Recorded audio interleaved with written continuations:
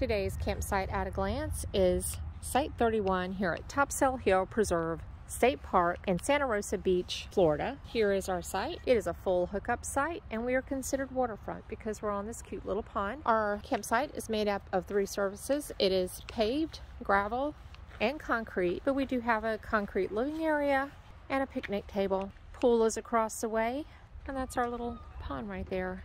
We are very close to our neighbors here. There's one neighbor there, and you can see the pad of our other neighbor right there.